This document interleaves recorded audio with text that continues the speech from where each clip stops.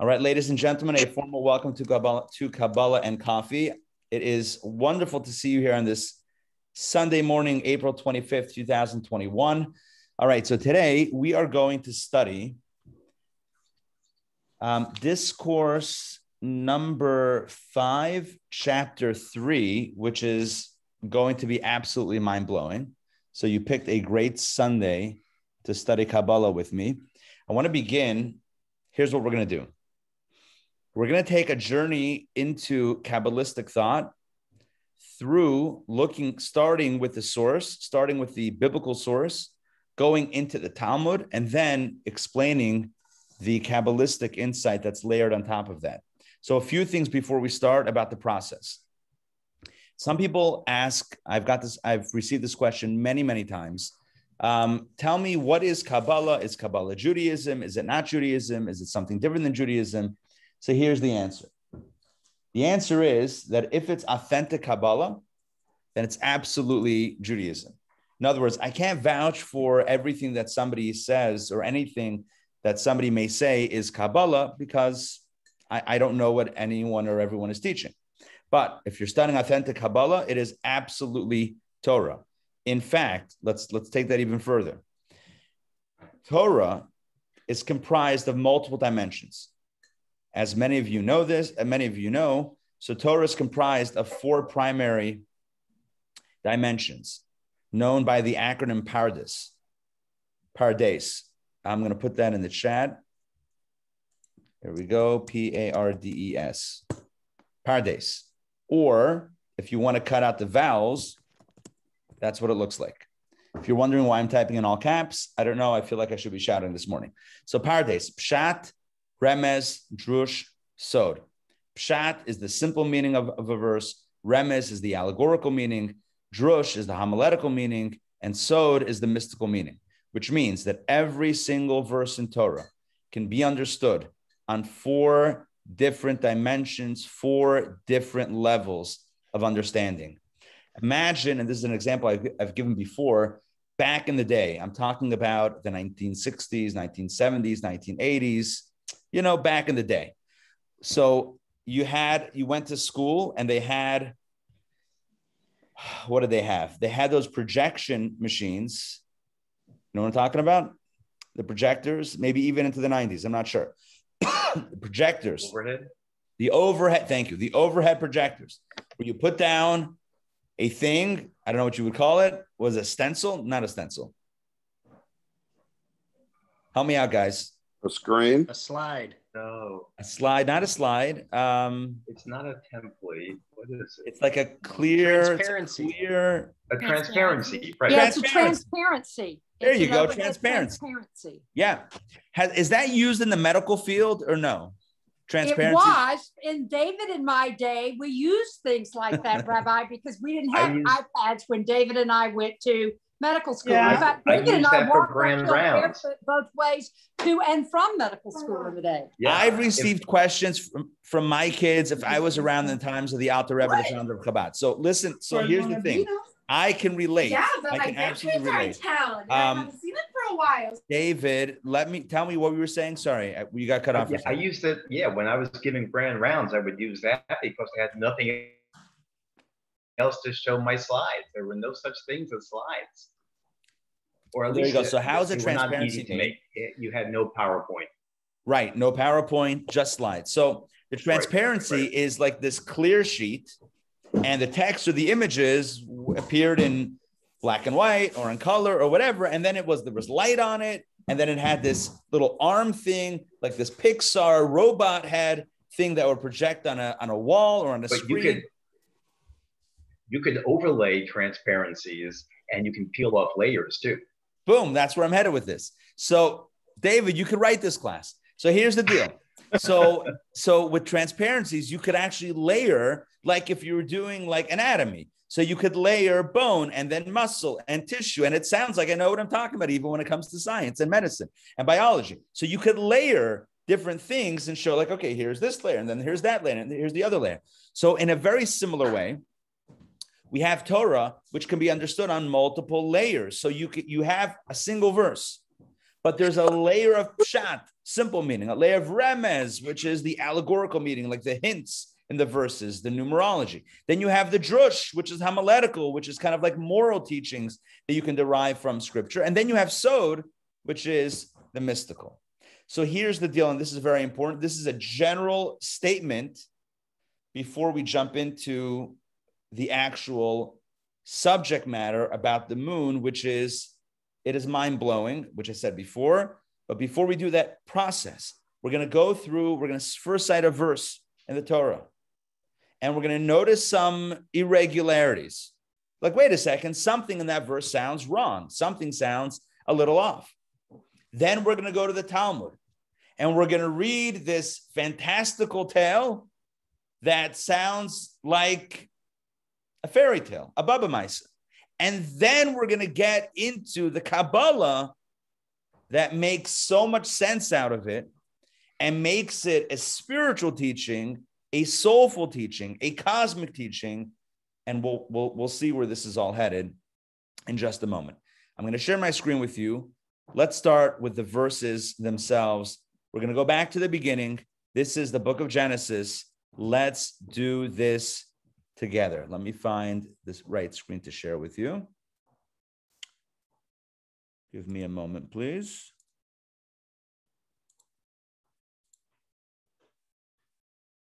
Okay, hold on.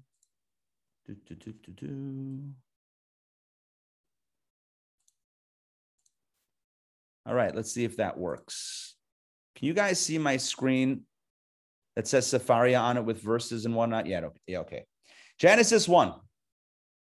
Genesis 1, verse 14. If you're wondering where we are in the narrative of creation, well, we're in the narrative of creation. And we just concluded the story about day 3 of creation. And we're now jumping into day number 4. And here is what Scripture says. Again, Genesis 1, verse 14. I'm going to read the English. Please follow along.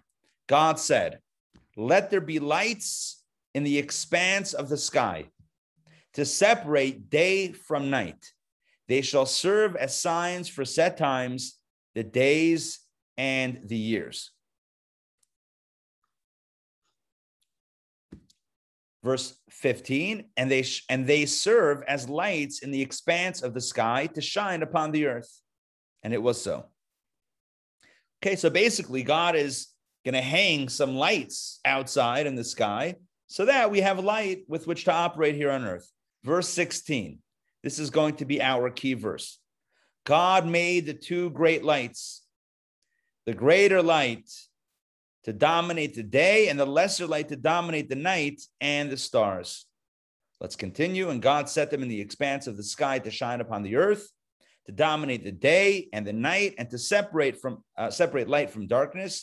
And God saw that this was good. Verse 19, and there was evening and there was morning, a 4th day. So this is the narrative of day 4 of creation, from verse 14 through verse number 19. In the opening chapter of Genesis, it talks about the lights in the sky.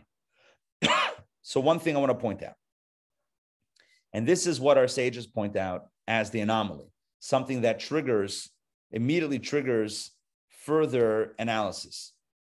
In verse 16, it says that God made 2 great lights. Now, great lights in the Hebrew are gedolim. It says, Vayas Elokim et shnei ha'ma'orot hagdolim. God made 2 great lights. And then the verse continues to say, et ha'ma'or hagadol, the great light. I'm going to take out that greater. It's really the great light to rule by day. Ve'et ha'ma'or hakatan, and the small light, lememshelet halayla, to rule at night. So the difference between the first half and the second half of the verse is that in the first half, both lights are called great, 2 great lights, whereas in the second half, after the comma, the Torah refers to one light as great and the other light as not great. Now here it says greater and lesser. That's not It's not exactly the actual meaning in the English or the exact translation of the Hebrew. Ma'ar hagadol, gadol means great. And ma'ar hakatan means the small.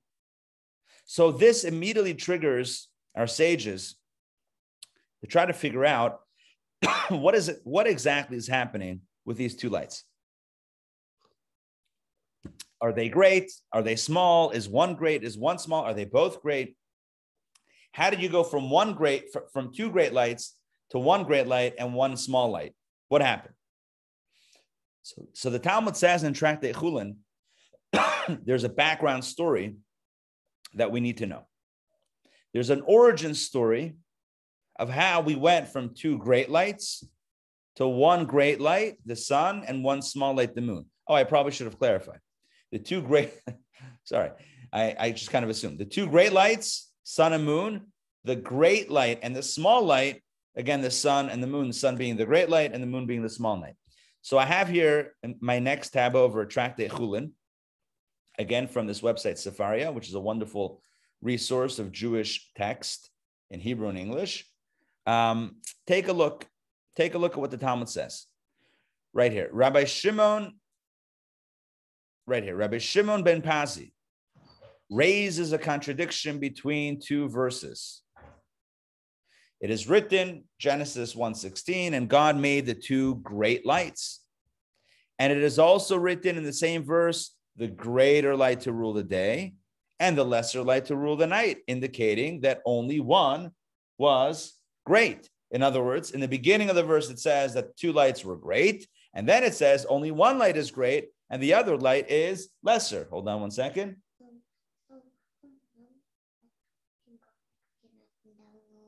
Mm-hmm. One second, guys. I can't help you right now. I can help you soon. Okay, let's continue. So that indicates that only one was great. So the question now is, are they both great or is only one great? So here we go. Rabbi Shimon ben Pazi explains. Right, here's the answer. When God first created the sun and the moon, they were equally bright. Okay, originally they were equally bright. Then the moon said before the Holy One, blessed be He, Master of the universe, is it possible for two kings to serve with one crown? One of us must be subservient to the other. In other words, you can't have two kings ruling one kingdom. You can't have two kings sharing one crown. You can't have two large lights. It doesn't make sense. It's not going to work. This town, as I wrote in the email on Friday, ain't big enough for the both of us. One of us must be subservient to the other. So God therefore said to her, the moon, if so, go and diminish yourself. So the moon complains. And what does God do? God says, you're complaining. Make yourself smaller, right? You're the one that's saying that you can't have two great lights. You can't have two lights that are equally as great. So then you're going to be the one. So then you're going to be the one that makes yourself smaller. That's what God says to the moon. But the narrative continues. It's not done yet. She said before him, the moon said before God, Master of the universe, since I said a correct observation before you, must I diminish myself? In other words, you're punishing me for speaking the truth, right? I told you that two kings cannot share the same crown. I said that you created a system which is not a good system. You created a system where there's going to be fighting, where there's going to be animosity, where there's going to be discord, where both the sun and me, the moon, are going to be fighting over the same crown. And I raise a good objection, and you tell me that I'm punished by losing my throne, by losing my crown, by becoming the smaller body in the sky? That's not fair. So God said to her, as compensation, go and rule both during the day along with the sun and during the night. God says to the moon, here's what's going to happen. You can rule at daytime. The sun, the moon, right? You ever look up at the sky and you see the sun and the moon? You see the moon in the sky? So God said, I'll let you hang around during the day, and you'll also be shining at night alone. She said to him, the moon said to God, what is the greatness of shining alongside the sun? What use is a candle in the middle of the day, right? Like, I'm not going to be giving any light relative to the sun's light. No one uses my light in the middle of the day. So I'm useless. So you're not making me feel better, God. I'm still feeling a little bit discarded. So God said back to the moon, go, let the Jewish people count the days and years with you, and this will be your greatness.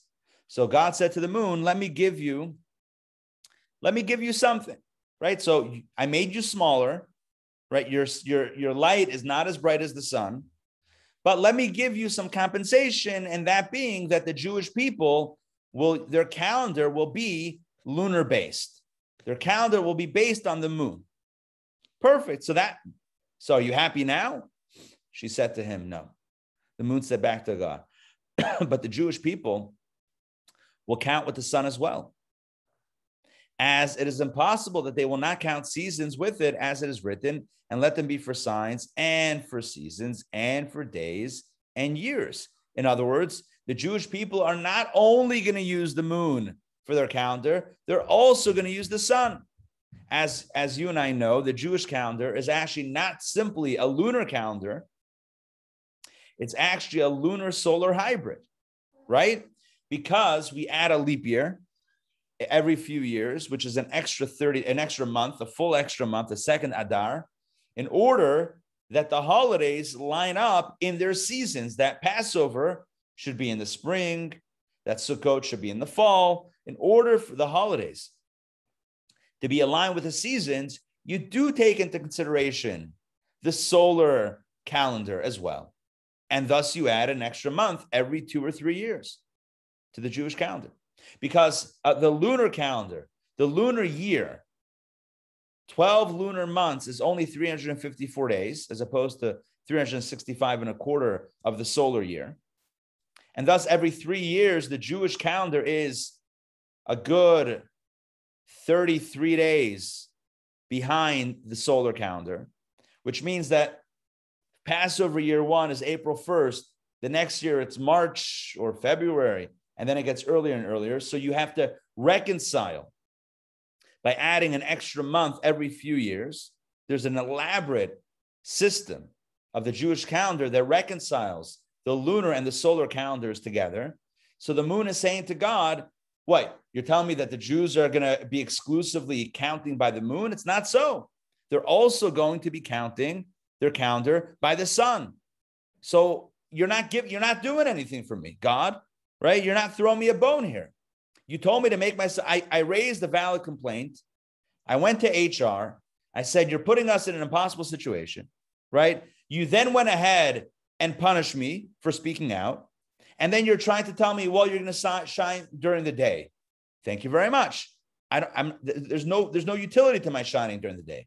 Well, you get the Jewish calendar. The sun also gets the Jewish calendar.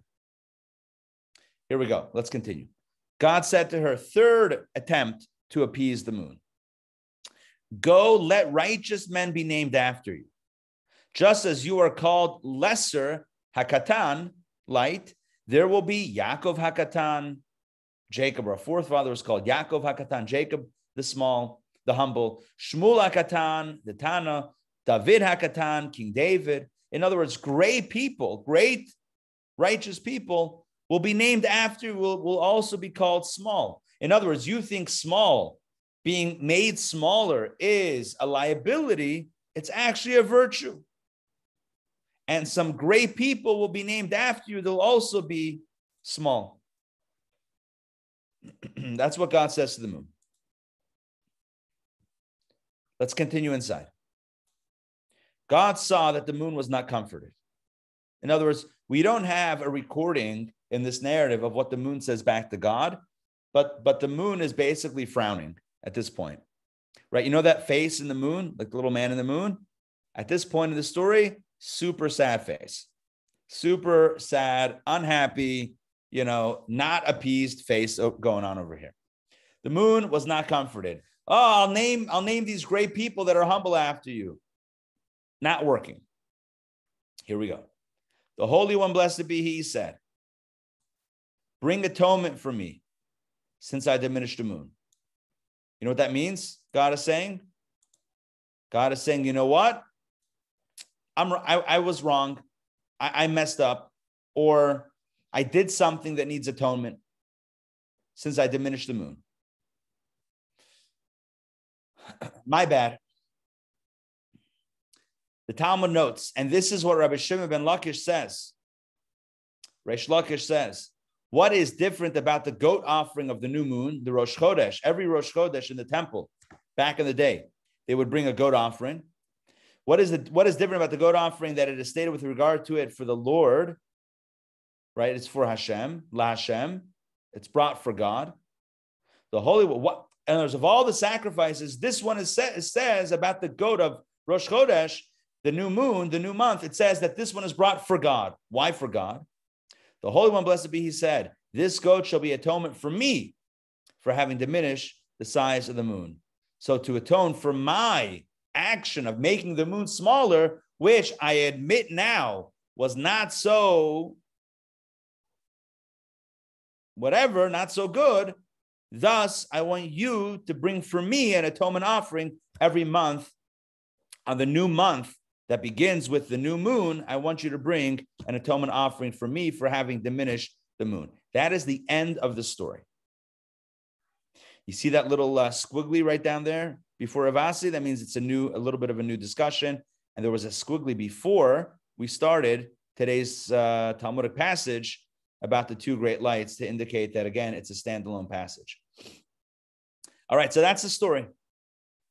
That is the story, my friends. We have now a story of the Talmud analyzing a verse in Scripture, Genesis 1, what was it? 1:16, 1:15. Which one? Who remembers? 1:16. 1:16. Right? 1:16. We have the verse. Talmud says, why two great, then one great, one small? Because the moon spoke up. And the moon spoke up, and the moon got pushed down. The moon got diminished. And the moon got diminished, and then she complained, and then God said, well, what about this? That's no good. What about that? That's no good. What about the other? That's no good. And finally, God says, you're right. I'm wrong. Forgive me. Bring an atonement offering for me every new moon. That's the story. I want to ask you a question. Does that make sense? Any of that story make sense? Good luck making sense of that story. It's a nice Baba. It's a nice fairy tale. It's nice. I don't know if it's nice, actually. I don't know what the point is. The point is, what's the end of the story? That God messed up, but he's not going to take it back? I mean, the obvious question is, well, if God recognizes that it was a mistake, if the moon is right, that it shouldn't get punished for speaking up, so what's the obvious question? Finish off the question for me, please. Then why didn't God, help me out here? Someone unmute. Make it the way He wanted it at the beginning. Yeah, so why didn't God reverse it? Why didn't God say, you know what, moon, you're right. You're great once again. No. God keeps the moon small. What's going on here? What is going on here? So I want to explain this according to Kabbalah, Jewish mystical thought. And in order to do this, we have to understand that we're no longer talking about the sun and the moon as we know it. We're talking about the concept now of sun and moon. The concept of sun and moon. What's the concept of the sun versus the moon? So what's the relationship between sun and moon? At night, let's say you have a full moon and the sky is bright and the earth is being illuminated by the light of the moon. I want to ask you a scientific question. Where is the light of the moon coming from? The sun. The sun. Sun.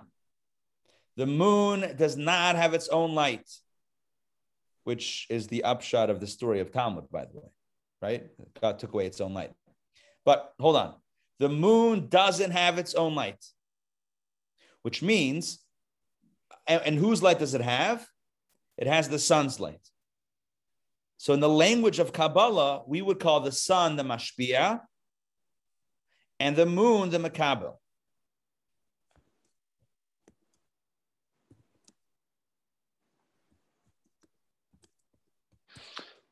Rabbi, Just drop that into the chat. Hold on one second, Yaakov. We have mashpia and makabel. Mashpia means the giver, and makabel is the recipient. If you want to know how that's spelled, again, I just wrote that into the chat. Mashpia is the one who's giving. Makabel is the one who's receiving. So, for example, when it comes to teaching, right? Mashpia would be the teacher. Makabel would be the student. When it comes to a conversation, the one who's speaking is the mashpia, and the one who's listening is the makabel. And then when the conversation turns, the other one is the mashpia, and the other one is the makabel. Right? It keeps on switching back and forth in a dialogue. So mashpia is the one who's influencing. The makabel is the one who's being influenced. So between the sun and the moon, which one is which? Vis-a-vis its light. So the sun is the mashpia. The sun is the one who's giving the light. And the moon is the one who's makabel. The moon is receiving the light of the sun and then sharing it with others. Right? When the sun is not aligned in a way that it can directly shine on certain parts of the earth, the moon at certain times of the month can reflect the sun's light to planet Earth, redirect it. So the moon is not the mashpia of the light. It's not the originator of the light. It's the makabel. It's the one who's receiving the light. In the beginning, the moon was as bright as the sun, which indicates a type of creation where, sorry, I missed one point. Quick rewind of like 10 seconds. On a cosmic level, mashpia makabel referred to God and creation. God is the giver, creation is a recipient. God gives life, and we receive life. God is the mashpia, and we're the makabel. God is the sun, and we're the moon. We try our best to reflect God's light in this world. However, in the beginning, the two luminaries were both great, the Torah says. God made two great luminaries, which means that originally, in the original formula of creation, created beings were as pure and as perfect as the source. In the language of Kabbalah, there wasn't a filter, what we know as a tzimtzum. There wasn't a diminishing of the light in order to spawn creation. Creation was a perfect reflection of the source, which means infinite source, infinite creation. So the moon says to God, so what's the point? Right? You're infinite, your light is infinite, and now you're creating a realm or a created entity that shares your infinite blinding light. Both luminaries are great. The sun and the moon are great. So what's the point? What is the point of creating a realm in which the light automatically is already shining? And God says, you know what? You're right. You're absolutely right. Go and diminish yourself. And what that means is God is saying that no longer will creation automatically be as bright as the source. Creation will not have light by default. It will be a dark place. The world will be spiritually a dark place, a cold place, an indifferent place, a place that by its own accord could and does deny a creator, where the world itself and people say, Ani va'afsi od, it's me and nothing else.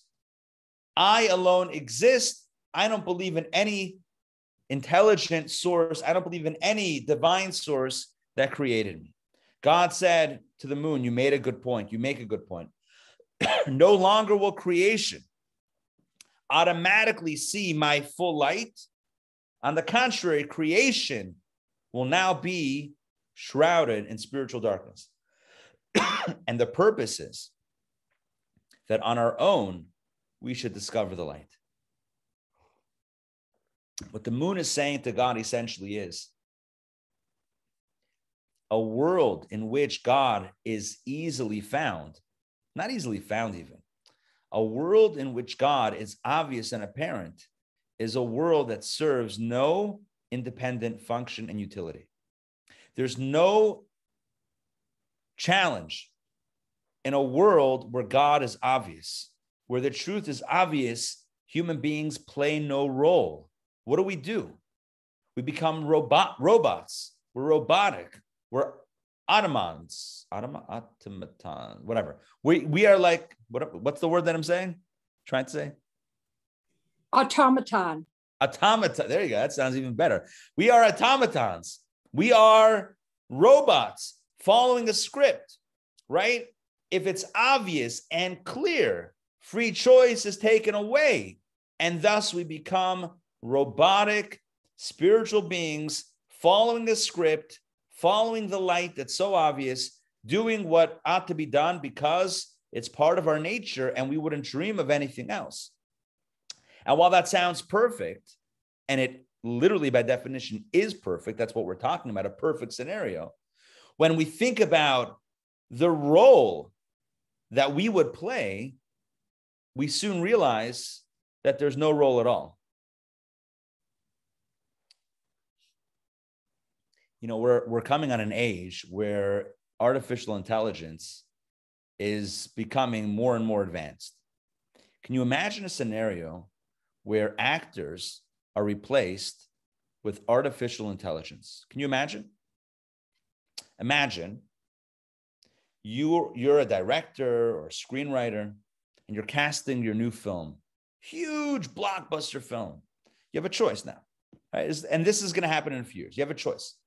You can either cast actors of flesh and blood and pay them, you want top talent? Oh, you're going to pay for it. 10 million, 20 million, 30 million, whatever the going rate is. It's been a while since I hung up my acting career, so I don't remember. I'm kidding, right? But I don't. So who knows the pay scale nowadays? But so that's your choice. And these are actors that you have to take care of their needs, and they have trailers, and they need the water and the whatever, the avocado toast, like all the stuff that they would need in order to pull off the thing. And then they have to remember their lines, and then there's the chemistry, and then there's between the actors on set, and then the crew and all that stuff. Or behind door number 2, second option, right, is artificial intelligence, right? Any character that you want, you can make it look as real, as real as a human being, which, by the way, is now a thing. You can even take pictures of people, right, and create what they call now deep fakes, which is videos that are virtually, not 100%, but to the naked eye, very, very close to passing for that original individual. And you can tell with artifacts, if you go really do a deep dive into it, you can see that it was produced. It's not authentic. Nonetheless, technology is getting there to the point where soon that also will be eliminated. Getting back to my point, you're the director of this film or the producer or whatever it is, and now you have a choice. Second option is you, through your computer team, right, through your programmers, you can have the actors with all the lines perfectly, with all the emotions. You dial it up as you want it, and it's perfect. And it's perfect. And there's no resistance. There's no resistance from your actors. There's no tension. There's no challenge. There's no are they going to mess up the scene? Are they going to get the scene right? There's no room. There's no error. There's no possibility for error. It's you put in whatever you want, and that's what you're going to get 100% of the time. Now what you're thinking, maybe, well, could a computer algorithm, whatever it is, ever get it exactly right like human emotion? I'm not writing this technology, but let's just say yes, it could. What you've done is you've taken away any room for human error, or any not room, but any margin of human error because there's no more human involved. Sounds perfect. Perfect. And under budget, right? You don't have to pay now $50 million to your actors because it's all being done by computer. The world could have been created in a way where all of us saw the light. I don't mean that in any like weird way, but I mean spiritually, where all of us were completely aware of the source, completely aware of our souls, completely aware of our purpose, without any tension, hesitation, interruption, any dissonance, any resistance in between. We would be perfectly attuned to truth, perfectly aware of purpose, and perfectly motivated to carry out our purpose. And in such a world, we would have perfection, but we would be lacking true significance and value. We would be lacking significance and value. Because in my scenario with the film, you are not going to give anymore a best actor or best actor. Do they do actor and actress? They do actor, but I thought everyone was called actor. They still do actor and actress? I've been saying actor for both, right? It's just because I thought that's what, all right, I thought we were fine. Anyway, back to the story. You're not going to give an Oscar award to the actor or actress of that film if they're a computer code, correct? Correct? Because they didn't do anything. Are you with me on what I'm saying? It would go to the special effects producer. Oh, you might give to the programmer, but you're not going to give to the character because the character didn't do anything. In a world where the light, again, light is a euphemism for divine awareness and presence and that obvious reality. In a world where divine light is ever present, guess who doesn't have a role? You and I. I think I did that opposite. You and I. We don't play a role. We don't have any significance in a world where the light is shining brightly. In a world in which there's no distinction between the light of the sun, source, and the light of the moon, creation, where the lights are identically blindingly bright, the moon, or more specifically, the creatures of the moon, that would be us, don't play a role. You do a mitzvah, you do a good deed, obviously. You stay out of trouble, obviously. Where was the challenge? Where was the temptation? There is no temptation in a world in which the light is shining brightly. So the moon says, it's not as much about sharing the same role as the sun, i.e. two kings sharing the same crown, i.e. jealousy.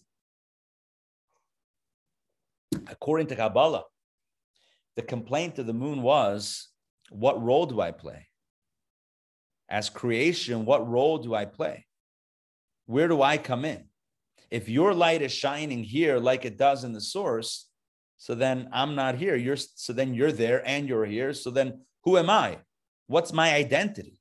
Where's my individuality? What's my role? Where's my purpose? Where's my challenge? Where's my success? Where's my joy? Where's my heartbreak? But where am I in all of this?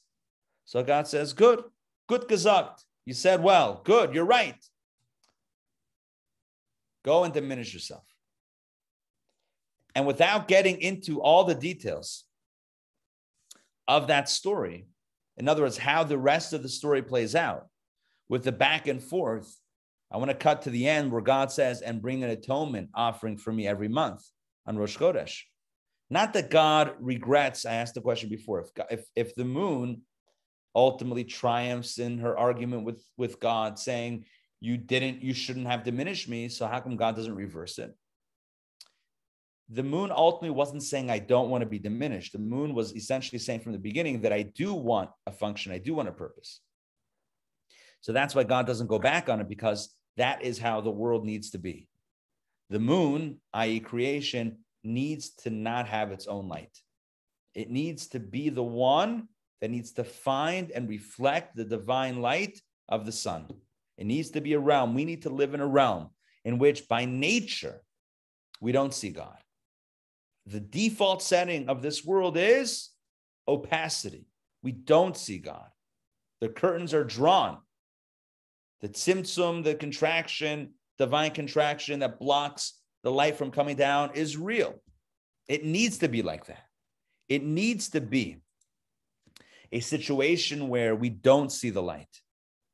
But what does God say? Bring an atonement offering. Because at the end of the day, I know this. I know that it is going to be a struggle and it's going to be a challenge. And my light that's being diminished, because at the end of the day, it's God's light that's being diminished from this world, or being, I don't want to say blocked, but being kind of distanced from this world. At the end of the day, it's God's light that is being held back. But today, we're going to take it even a step further. Because in order to create this realm, this moon realm, there needs to be light that does filter into our realm. But the light that comes in is a light that itself is a hidden light or an opaque light. So let me explain. In order to have this realm alive, it has to be powered by divine energy. So in this world, to create this moon-like setting where the light is not shining, even though there needs to be divine light powering this world, so we have a type of divine light that doesn't look divine, right? It's kind of an incognito light, divine light. It's divine light and energy that doesn't obviously look like divine light and energy. It's hidden, it's opaque, it's shrouded, and it's concealed. And this is really where we are going to pick up our story inside our text today, which is going to be absolutely magnificent. We're going to talk about the light of God that comes into the world to create the world. Really, it's worlds, plural, because there are multiple worlds, as Kabbalah explains, multiple dimensions that are being powered along this continuum of creation until it gets to our lowest physical reality. We are at the end of this creation chain called Seder Hishtalshalut. We are at the end of it, and we are the lowest beings, lowest in the sense, the beings that receive or visualize or take in the least amount of divine light. The divine light is the most hidden here, and yet there is a divine light that powers this space. But the divine light that powers the space has been so obscured that you can't tell that it's divine light anymore. What we call it, like words like nature, Mother Nature. It's like, oh, wow, how beautiful the world is. Nature. Who's nature? What's nature? So, right. So we know, Judaism teaches that nature is none other than God, but it doesn't look like God. Why? Because, I don't know, because no one says that. The tree doesn't say, hey, God created me, right? Doesn't say it, obviously. Doesn't say it. Doesn't make any profound and grand announcements. It just looks like a tree. So the divine energy that flows into the world to create it is doing so in a way of concealment. And this creates the possibility, or I would say the default reality that we don't see God. And thus we have to find God and fight for God at every moment. I say fight for God, I don't mean in any weird religious war context. I mean, fight to find spiritual experiences and spiritual moments. Sure. Okay, you want to say hi? Okay, so very quickly. Riva, say hi to everybody. There we go. Okay, on your way. All right, back to our story. Let me check in with you. Does this make sense so far? Yes? Questions, comments?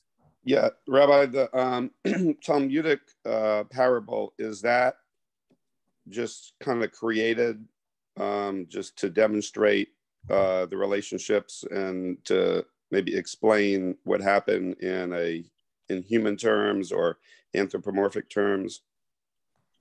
Yeah, good question. When the Talmud tells a story, is it meant to be taken literally, or is it allegory? Is it like a lesson? So it's a good question.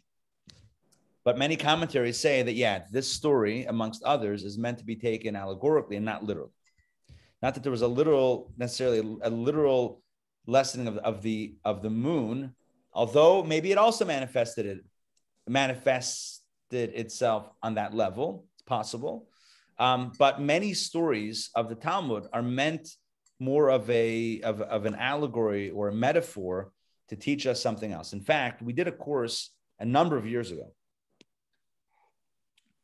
a 6-week course called Curious Tales of the Talmud, where we went through the most, I would call them bizarre, strange, super out there stories of the Talmud. And we explained, according to Kabbalah and other sources, we explained what the stories really mean. And we quoted over there at the beginning of that course that many commentaries say that if you study it, if you're learning these stories literally, then you're actually missing the point, right? They're really meant to have these morals and teachings and deeper spiritual lessons, and not just meant to be a debate between the moon and God, which has nothing to do with our lives. It's meant to be understood as an instruction, really as information for life. Like the story of the moon is really instructive. A person goes through life and realizes one day it would be so much easier if I had clarity, if things were obvious, if things were clear, if God would speak to me and tell me what I need to do. That would be so much easier. How come that's not the case? The Talmud answers. Because then you wouldn't have a purpose, or because then the significance of your actions would be greatly diminished. Because if it was so obvious and so clear, so then you would be following orders, you would be a robot, and where would you be? You would be like that artificial intelligence actor, and you wouldn't be an actor that wins an award, or the opposite, right? You wouldn't be there. It would be kind of imposed and forced upon you. And so that's a long answer. The short answer is yes, these stories, many stories of the Talmud, are understood to be allegories to deeper ideas. It's actually my intention over the summer to teach that course again, Curious Tales of the Talmud. It's been a while, and many of you have not studied that, have not taken that course. And many others have not taken that course. And I think it's really fun because it's storytelling. It's primarily storytelling, and it's storytelling and mysticism. It's a lot of fun. So my intention is to teach that course. Stay tuned for more information as it comes together. All right. Any other questions? Yes, yeah. Donna. So can you further comment on, I'm giving the moon to the Jewish people? For the calendar? Yeah. And also the timeline of that? Yes. So, so 2 things. Number 1, in the mystical understanding, there are ways to explain the full dialogue between the moon and God, but I don't recall all the details. I would have to go back to the sources and take a look. I'm giving you kind of like the overall deeper understanding of the story, where the sun and the moon being of equal brightness indicates a world in which, by default, truth is obvious. The moon saying this is not a good system is basically saying, if it's obvious, then why am I here, right? What role do I play? If you're imposing your reality here, then you don't need me. And so God says, you're right, let me give you space. But if I give you space, now it's going to be challenging. So that's the overall arc of the dialogue. I think your question is maybe on a more practical level. So when did the Jewish calendar begin to operate by the moon? Is that the question? Well, also the question, like we weren't a Jewish people, right, at creation. Right, correct. So that happens in the Jewish count of years in the year 2448, right before the Exodus. God gives Moses the mitzvah of Rosh Chodesh, of the new moon, of the new month. That happens in the book of Exodus shortly before, like 15 days before the Exodus. Yeah, sure. Hold on 1 second. It's okay. I'm very talented. Got it. Okay. So that happened shortly before, about 2 weeks before the Exodus. The Jewish people get the Jewish calendar by the moon. God is foretelling to the moon, again, in the basic narrative, there will come a day when the Jewish people will count their months by you. So therefore, does that make you feel better? Again, how that works with the mystical understanding of it, it works. I don't recall all the details, but overall, that's the general theme. Any other questions or comments or clarifications before we move inside? Okay. There would be no Yom Kippur if we were automatons and everything was obvious. Correct. There would be no Yom Kippur, Day of Atonement. But even from a level of doing good that's done when it's forced is not. In other words, you would have the end result. I mean, that's even debatable. You would have the good thing would be done, but you wouldn't have anybody doing it really. It wouldn't be us. It wouldn't be me who was doing a mitzvah. It would be God doing the mitzvah. Because it's still, when you have the artificial, the AI actor, doing the scene, it's not the actor who's doing the scene. It's the programming who's doing the scene. It's the programmer. That's not. Okay, so let's get back to our story. We're talking about in our text, which I'm going to share the screen in a moment. We're going to go inside. We've been talking about the energy called Malchut, which is the lowest of the 10, which is the lowest of the 10 sefirot. It's the lowest of the 10 spiritual energies that exist in this continuum within each and every world. Each and every dimension has 10 energies known as sefirot. And the lowest is Malchut. And it's Malchut, we've said, that goes down into the worlds to create them. It's the lowest level of these energies that is the most relatable to the dimensions that exist beneath it. So it can relate to them, it creates them, it becomes their source. The lowest of the upper level becomes the uppermost point of the lower level. So it exists kind of in relation to the other. So whereas the other 9 energies of, let's say, the world of Atzil, the world of emanation, the other 9 energies relate to self, Malchut relates to the other, kind of like a name, which you don't need for yourself. A name is needed for the other. Or like speech, you don't need to speak for yourself, you need to speak for the other, which is why, or like a cup, which is the utility of the cup is to share the liquid with some other entity. Cue for a drink. So Malchut is called a cup, it's called a name, it's called speech, all indicating that its purpose lies not in what it does for self, but what it bestows to other. And so we said, as the lowest of the energies, as the lowest, 10 out of 10, the lowest of the energies, it is in a state of spiritual thirst. This is the key word. It's in a constant state of spiritual thirst, thirsting for source, because it faces the outside. It's the one energy that relates to the other, to the lower, to the outside.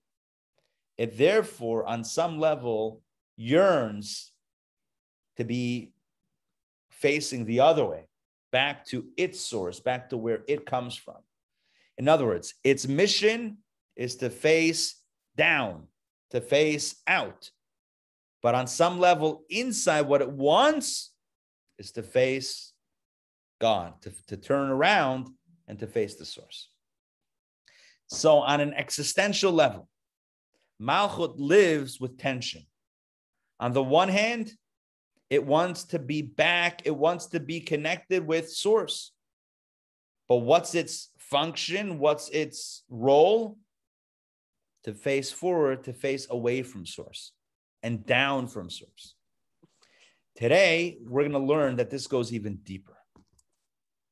That the thirst of Malchut is even deeper, because Malchut doesn't just face and create the worlds that are beneath it, But Malchut is the energy that actually goes into those worlds, including ours, descent after descent, level after level, right, down this ladder of descent, until it becomes the life force, the lifeblood, so to speak, of our existence.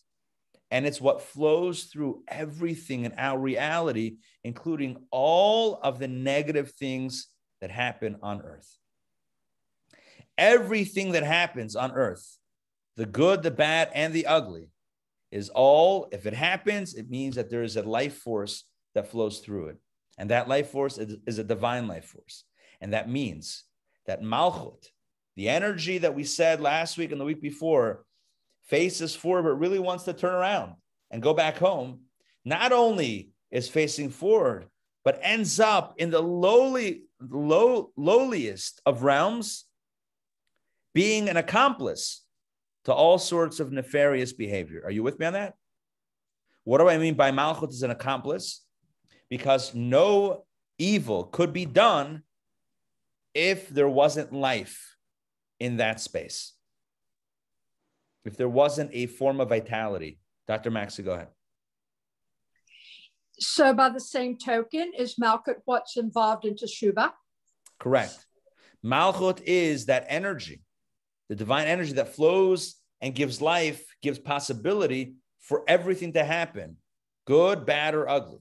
So whether it's a mitzvah, whether it's the opposite of a mitzvah, right, a good deed, the opposite of a good deed, whether it's tshuva, coming back from the dark side, whatever it is, it's all being powered by Malchut. But you can imagine that if Malchut was thirsty for source, just because it was just due to the fact that it was facing another direction, can you imagine when it's actually in that lower space and now being schlepped against its will into all sorts of dark places? Can you imagine how thirsty it is for its source? Can you imagine how much it wants to go back home and be reunited with source? It's in a fierce fashion. It wants to go back. So now Rabbi? I'm going to share my, yeah. So if Malchut is focused downward, but really yearns to turn back around and go home, do we do the same thing? And if so, because we're distracted by not only the ridiculous things that we're bombarded with every day and the difficult things, but also like that beautiful sunny day outside. And, should we be focusing on the beautiful parts of God's emanation, the Elohim, creation, nature, because that is God. Literally, it's not man-made, it's God-made. Or Right. should, and how do we not get distracted when we're out there to know that, hey, this is really, all of this is oneness, or, because if we're out there in a spiritual slowing down mode, then we can, get to that oneness or inspiration. But if we just plow through it, then we're just trying. I'm with you on the question. So I think like this. I think where he's going with this in the immediate context is not necessarily how do we recognize that the energy flowing through creation, even in those dark spaces, is Malchut. That's your question. He's not addressing that right now.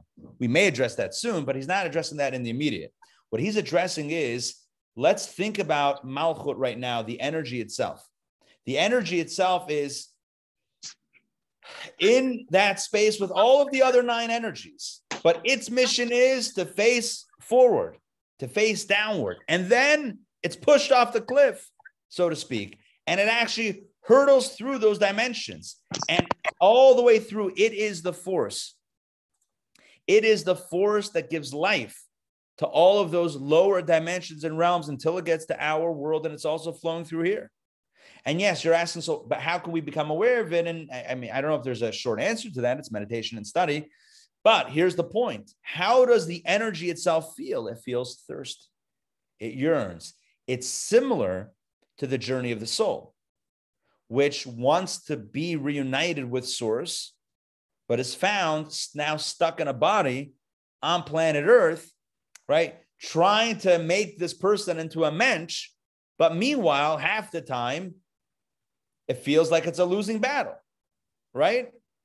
And maybe I'm being generous with half the time, but it feels like, or maybe I'm being too cynical. I don't know. Depends on I'll let you decide, right? So half the time the soul may feel like, what am I doing here? I don't even want to be here. I'm stuck with this, with this situation. I'd rather be home. So on the one hand, it's here. On the other hand, it wants to be elsewhere. This is also the energy. This is also the state of the divine energy flowing through the world as well. I'm going to share my screen with you. And we still have to deal with inside. We still have to deal with everything. Like, when tragedies happen, we are just emotional managers. If we don't deal with the negativity and process it, then it could really affect us even worse. So, yeah. Can you guys see the screen? It's a little bit cut off. Can you guys see that chapter 3? Is it coming out? Cut off. Yes, But can you see? But can you see this? The PDF? Okay. The good news is it's cut off right at the edge of the line, so it's it shouldn't be cut off too much. I think we're getting most of it. I think actually we're getting all of it. Okay, here we go. Thirst also due to descent. Another reason for the thirst of Malchut. Why is Malchut thirsty? Again, this is a translation of a biblical verse from Deuteronomy that talks about that which is sated or satisfied and that which is thirsty. And we said, according to Kabbalah, the element that is thirsty is this level of Malchut, this energy of Malchut. Malchut is thirsty. Why is it thirsty? Because it's forward-facing, but would rather be connected with source. He says another reason for the thirst of Malchut is its descent, not just because it's forward-facing, but because it actually descends. This is what I was trying to express just a few moments ago. It's one thing to say that Malchut, it relates to the outside or relates to the other or the lower realms, but it's quite another to say that it actually descends to those lower spaces. So that's why it's really thirsty. And this descent, which was necessary for it to become a source for physical beings. Let's continue. This descent of Malchut. Malchut is the divine energy that flows into the worlds, including into ours, that powers everything. What Yaakov said before, it's the power of nature. It's the Elokim. It's Malchut, same thing. This energy this descent of this energy engenders, creates, stirs, spawns the intense rutzo, a fierce desire, the thirst to rise from its debasement. All Malchut wants is to rise from its debasement and go back home. This also explains the aforementioned teaching from the Zohar, from Kabbalah, that from the Hey came the Yud. It says that from the Hey, right at the top of this page, at the end of last week's class, we said the Hey becomes a Yud. What does that mean? So here he explains. The Yud is symbolic of the higher realms, and Hey is symbolic of the lower realms, right? It says, there's a quote here from the Talmud.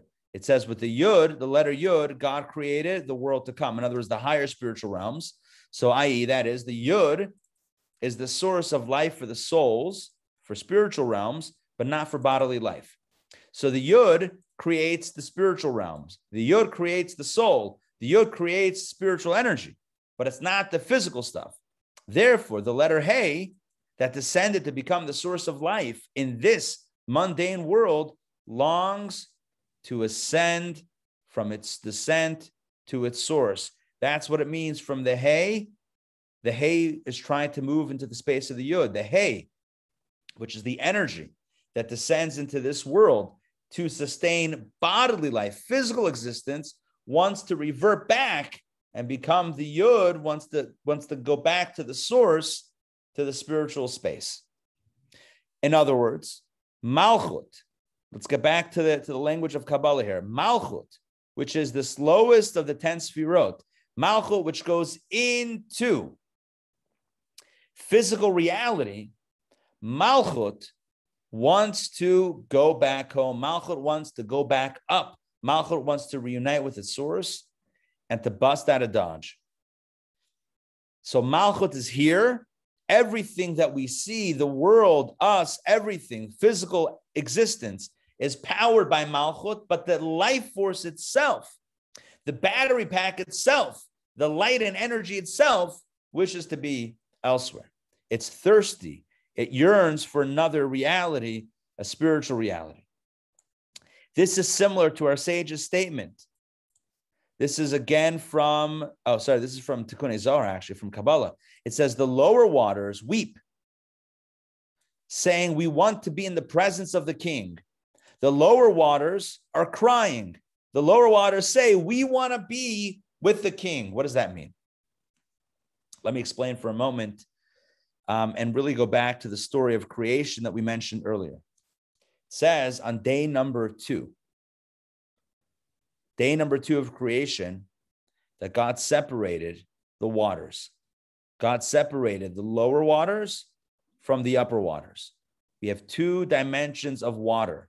Water below, lakes, oceans, rivers, seas.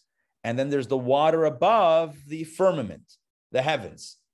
And it says that on day number 2 of creation, that God separated the lower waters from the upper waters.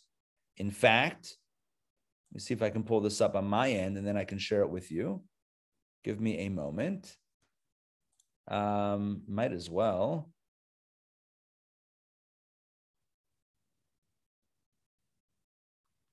Might as well share this with you. Give me a second.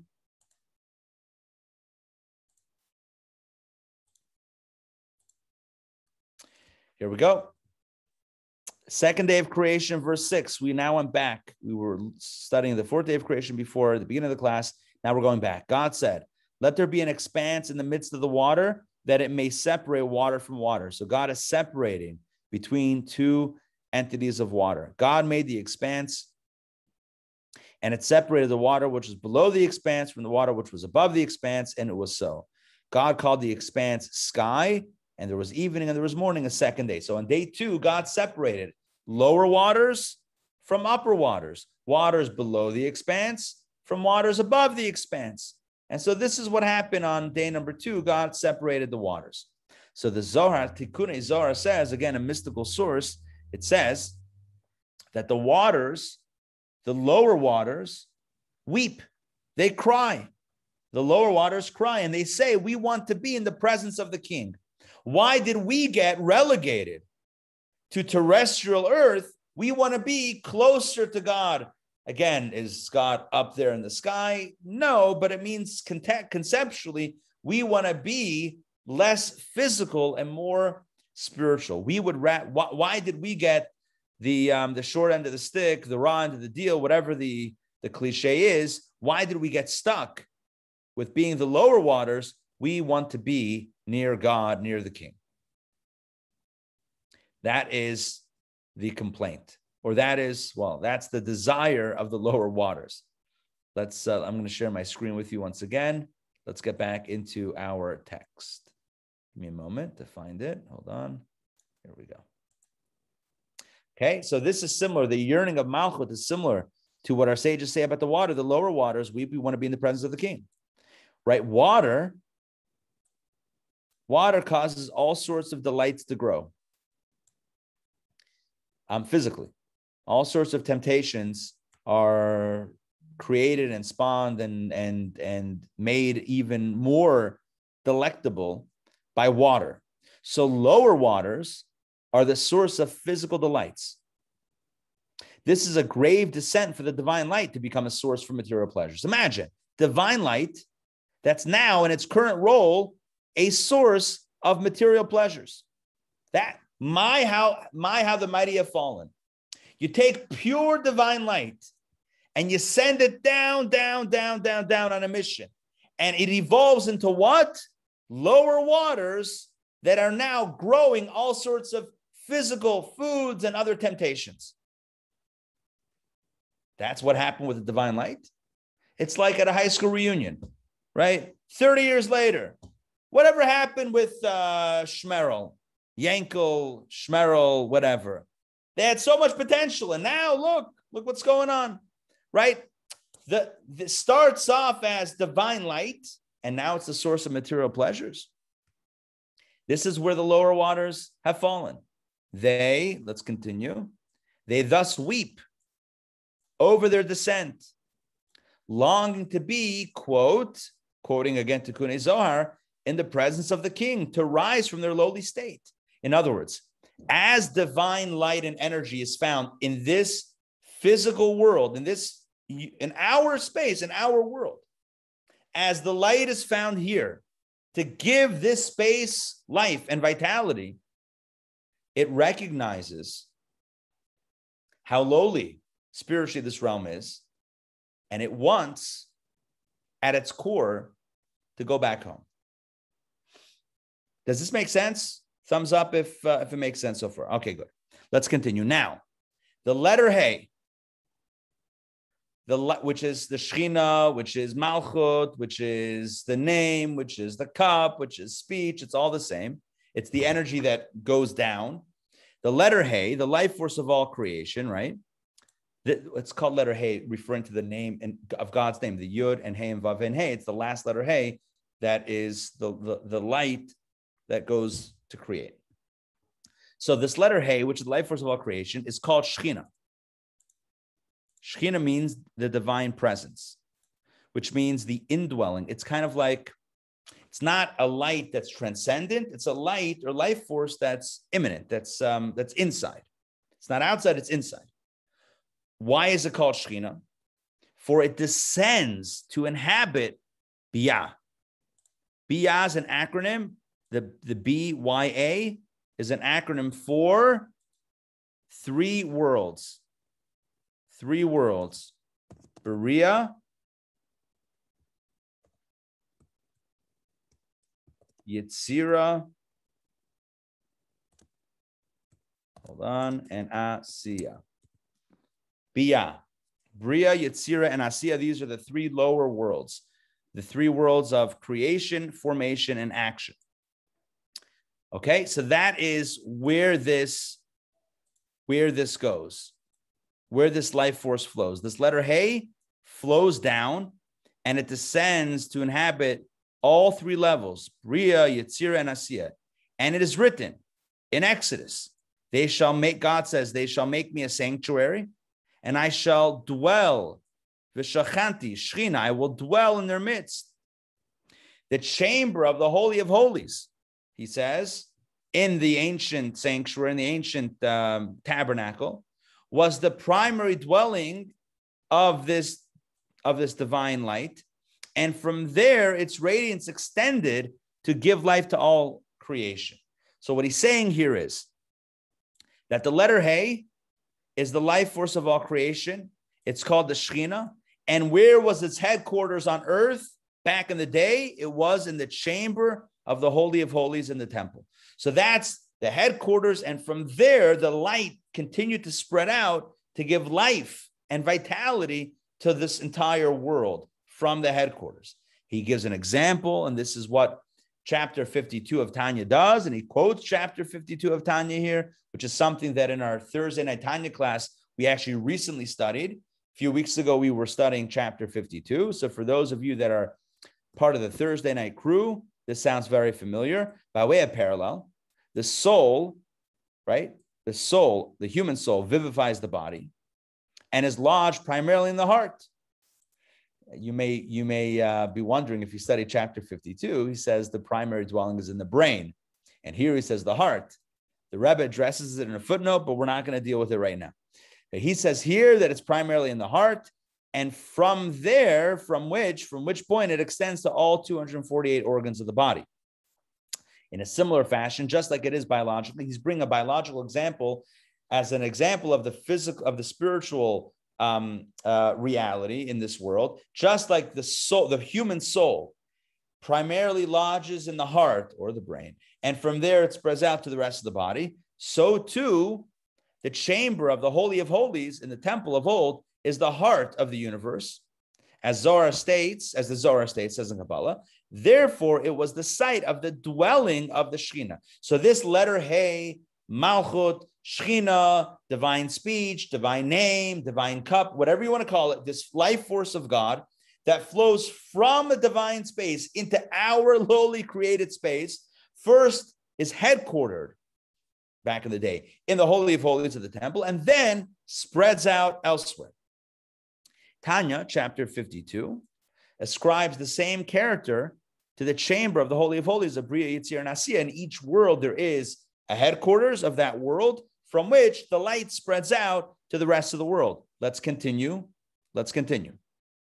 Oh, so what's the point? Hold on, before we continue, now we're going to get into the moon. Hold on. Before we continue, so what's the point? The point is that you start off with this beautiful, pure light, this godly light that's in a godly space. Then you send the light on a mission. The letter Hey, the Shekhinah, it's all the same energy, just different names. You send it down to Bria, world of creation. Yetzira, world of formation. Asiya, the world of action. You send the light down, and in each world, it fills the world, and it gives life to the world, and then it comes to our world, to this physical space. And the divine light of Malchut is here, giving life to everything around us and us ourselves. And he says that induces, that calls forth from the light a thirst to go back home. The light is self-aware. The light is aware that it is in a hostile, spiritually hostile environment. It's in a foreign environment. It's not home, and it is homesick. It desires, it longs, it thirsts, to use the language of our discourse and the biblical language, it thirsts for its source. Back inside. He says this also explains the story of the moon. This is the understanding of what God says to the moon when the moon complained about two kings in the sky. Go and diminish yourself. Diminution or diminution is descent, becoming a head to foxes. The spiritual light is now becoming a rosh l'shualim, a head to foxes. That's where the light is going. It's creating a fox, considered to be the sneakiest of all animals, right? Descending into Biyah to give them life, to give these worlds life, them plural, because it's three worlds here, Biyah. It did not want to go down and become diminished. Malchut, the moon, did not want to become diminished. It was just saying that there's no point, as I said before, with life, if the purpose, if the truth is so obvious. But it did not want to be necessarily go down and become diminished, because Biyah, these three worlds, is a mixture of good and evil. And this is even more true with our world, the world of Asiya, the world of action. That's where we are, where man, human being, is given a choice, free choice. And he or she can even choose evil, and thus bring down the godly life force into everything. Everything meaning even evil. A person who commits a crime, God forbid, committed that crime with energy and vitality and a soul and movement and power and force. And that is all powered by God, by this energy that comes into the world. And this person is schlepping. Schlepping means dragging, pulling, bringing down the godly life force into everything, even evil, similar to the verse in Proverbs. Her feet go down to death. Her feet, Malchut, go down so far, even to a space of death, doom, and gloom. And also similar to the verse, God, or the Shekhinah, is who dwells with them in the midst of their defilements. It's the same divine energy that's even in the midst of their defilements and impurity.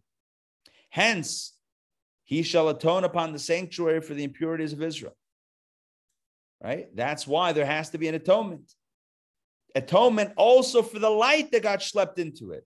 The light itself has become sullied, has become compromised on some level, because it's become an accessory to the crime. Without the divine life force, no one exists and no one can do evil. So the fact that evil can be done is partly due to the life force flowing through that space. This explains the verse, he has contaminated the sanctuary of God. Through our choice, we have the power to bring the divine light even into evil spaces. Does that make sense? We have the ability to take God, to bring God into even a space of evil.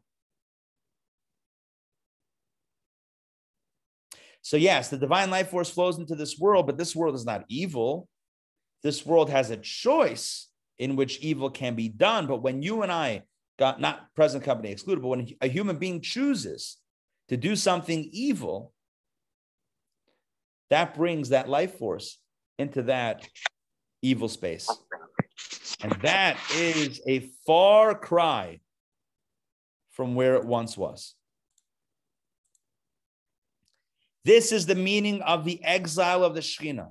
Shekhinah, again, is Malchut, divine presence, the light that comes into the world. There's words for the light that remains above the world. Shekhinah is the light, the divine light that goes down, down, down, down, down into all the worlds, into our world, into the lowest of spaces. That's what it means. That's what the phrase exile the Shekhinah means. And this is caused by the evil actions of man below. As it states, for your sins, your mother was expelled. It's not literally mother.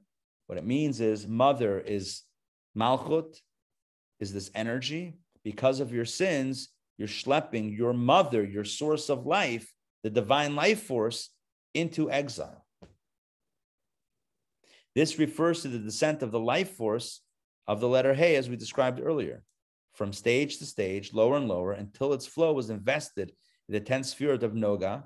Noga is like this neutral creation of our world where things could go either way, that in turn issues flow and life force through the constellations and all the hosts of the heavens and their superiors to each living physical being in the world. So the life force flows, mother, feminine energy, Malchut, the moon, etc., flows lower and lower and lower.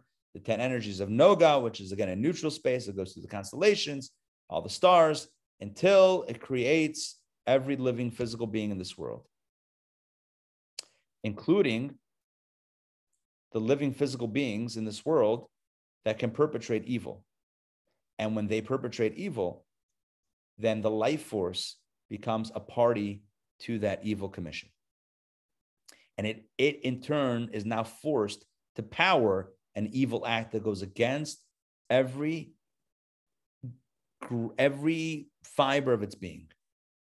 For this reason, the life force, the Hey, the Shekhinah, the Malchut, right? That force, the mother, did not wish to descend and diminish itself. I know I explained the story a little bit differently before. It's not really different. That Malchut was, the moon was complaining that what's the point of creation if it's so obvious? So God said, okay, so now go diminish yourself. The moon said, uh-oh, what did I just do? Right? On the one hand, it wanted purpose. On the other hand, if there's purpose, that means there's darkness. Now there's free choice. Now it could go the other way. Be careful what you wish for. You wanted a world in which there was meaning. That means that there's risk. And if there's risk, it can go into an evil space as well. And if it goes into an evil space, that means that you, Malchut, moon, Shekhinah, mother energy, now you are going to be schlepped into, pulled into, dragged into a space of evil as well. Now, that doesn't mean that it's irredeemable. It doesn't mean that it can't bounce back. Doesn't mean that there's a greater upside than the downside. What it means is simply this, that Malchut, as it enlivens this world and everything in it, and as sometimes it's schlepped down into horrible, ugly places, Malchut inside is kicking and screaming. It doesn't mean that Malchut also can't exult and rejoice in those times where it does pay, where the investment does pay off, where the light that it's shining into this world becomes magnified through our actions of good and our good choices. And now Malchut's like, the journey was worth it. That doesn't take away from those moments, but there are moments in which it feels like this was a terrible, terrible situation where the light is completely being misappropriated for evil. It's being misused and abused, and it finds itself in those dark and ugly places where it does not want to be. This is how we explain, according to Kabbalah, the notion that that Malchut, also the moon, Malchut is in a state of spiritual thirst. It yearns for its source. So the last 2 weeks we explained this because Malchut is the lowest of the energies and it's the most relatable to the world. So therefore it thirsts to be in its source. But today we went much further. We said not only is Malchut forward facing, Malchut is the energy that ultimately flows into all of those dark places, including the secret spaces of this planet, of this earth. The nefarious places. And thus, Malchut existentially is in a state of thirst, wanting to go back up. And yes, there will be victories. There will be moments of nachas, moments of joy, but there will also be moments of pain that really evoke the sense of thirst of Malchut. Now, why are we saying all this? What's the point? Well, what's the bigger picture here? Okay, so now we understand where the energy of this world comes from and how, the stakes are high. Are we going to utilize the energy? I mean, that's really the upshot of today, right? Are we going to utilize the energy that God has given us, this Malchut moon energy? Are we going to utilize it for the purpose, which is to do the right thing with our own choice? Or are we going to misappropriate the energy? And that's a choice that you and I make. And if we've misappropriated the energy, are we going to come back and use it again for something good and reclaim it? That's where we come in. But what's the bigger picture here? What's the point? So a few weeks ago, I mentioned the question, how does evil prosper? So now we have an answer. Evil prospers because it's given access to Malchut energy. The energy that flows into the world is very non-discriminatory. It flows into every space of this world, good, bad, or ugly. And so those that choose to do things that aren't good also have access to the energy, equal access to the energy. But as we continue this conversation, we're going to see that there's something, an even more devious truth behind this all. And that is that everything we've said up until now represents the normative flow of energy from source to creation. But there's a way to bypass this flow. There's a way to bypass the Malchut energy, because at the end of the day, the Malchut energy is a diminished form of energy that lessens itself less and less and less until it gets into this world. But there's a way to hack the system and go to the source and take or steal a large amount of energy, divine energy from the source, which is what we are going to continue exploring in the subsequent chapters of our text. So what's a lesson from today? Recognize that the pain in the world, the challenge of the world, is its greatest asset. The fact that this world is so difficult to navigate is itself the greatest blessing, the blessing of purpose and meaning, and really having a function. Because if the world was easy to navigate, then this would all be a program. This would all be robotic, and you and I would not have a purpose. The fact that it is difficult means that we have a purpose.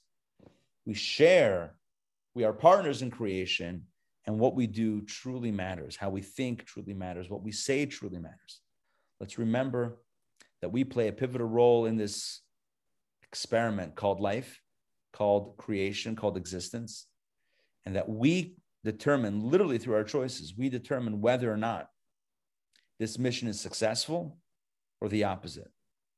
Let us be inspired through the trust that God has placed into our hands to choose wisely and to make God proud.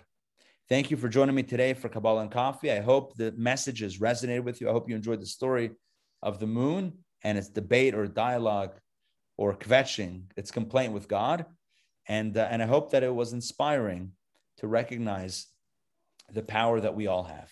Again, the book that we're studying is Overcoming Folly. I actually have my book out of its jacket just for convenience. convenience sake for today. But if you're interested, you might be able to find this online somewhere. It's not in print, but it might be available used. Also, another quick announcement.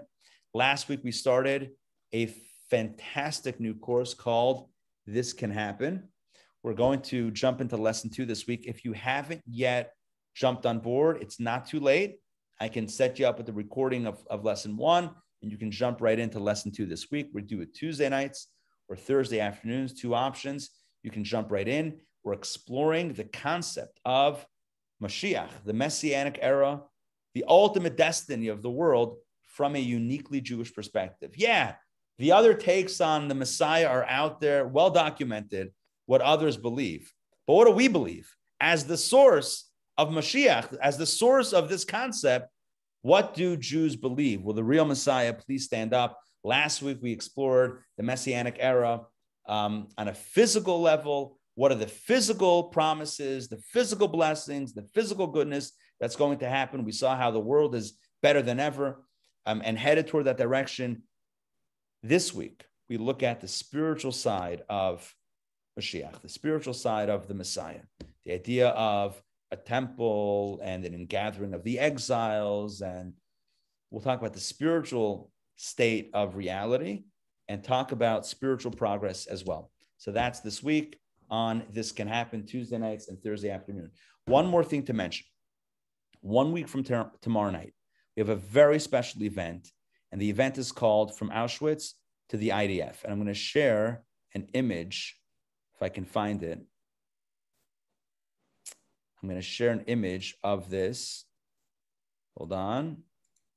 I don't know if this is coming up at all. Nope, I don't see this. Stop share. Why can't I see it? Did you guys see a picture of the IDF thing or no? No. Let me see if I can find this on my computer. Hold on. Oh, here we go. At least I see it on my end. Now let me see if you can see it on your end. Nope, still not. Okay. Well, it's somewhere on my computer that's deciding not to show up. So be that as it may, what are you going to do? But there's an event a week from tomorrow night that is, it features a young man who is an Israel Defense Forces veteran. He grew up in the United States, went to Israel to defend his country, his homeland, the Jewish state, and he was inspired by his grandfather's survival of the camps during the Holocaust, during World War II. That motivated him, that inspired him to risk his own life to defend his homeland and his people. And he's incredibly inspiring. He has just incredible stories of combat, of the stuff that he was involved with in Israel. And he's going to speak about that and speak about his grandfather's story, which is absolutely incredible as well. In fact, if you're familiar with the Chabad Siddur, there's a spoiler alert, which may or may not be good to share. The Chabad Siddur, translated by Rabbi Nissan Mengel, that's his grandfather. His grandfather is a survivor. He's also an author, a translator, a Chabad rabbi. His father's a Chabad rabbi, and he's going to be sharing his story next week. You don't want to miss this. It's going to be a lot of fun. All right, my friends, it's great to see you all. I wish I could have shared that image with you, but you can find it on our website, Intown. Rabbi, yeah, I put the link to the RSVP page. Awesome. Well, that's going to work. Thank you, Donna. So Donna put in the chat a link to that event, so you can click on it, check it out. He lives in Los Angeles, this young man. We're going to be doing this on Zoom. So wherever you are, you can join and be part of it. It begins at 8 p.m., I believe, 8 p.m. next Monday night. So not tomorrow night, but a week from tomorrow night. It's going to be fantastic. Also, I want to tell you that we're planning a lot of really amazing events and things coming up. So stay tuned for more exciting classes and events here at Intown Jewish Academy. All right. I want to wish you all a Shavua Tov, a wonderful week, lots of blessings. Enjoy the light of the sun, but also the divine light and the energy that fills our lives and our homes, and make sure to utilize the potential for good. All right. It's great to see you. Donna, Ekaterina, welcome. First time at Kabbalah and Coffee, welcome. David, welcome to the family of Kabbalah. David, welcome. Tony, Susan, Mariana, good to see you. Sandrine, Joy, Toba, Alex, Yaakov, and Adam. It's been great to study together. Have a wonderful day and a wonderful week. We'll see you all soon. Take care. Thank you very much. Beautiful Pleasure. class. Pleasure. Thank you. Bye-bye.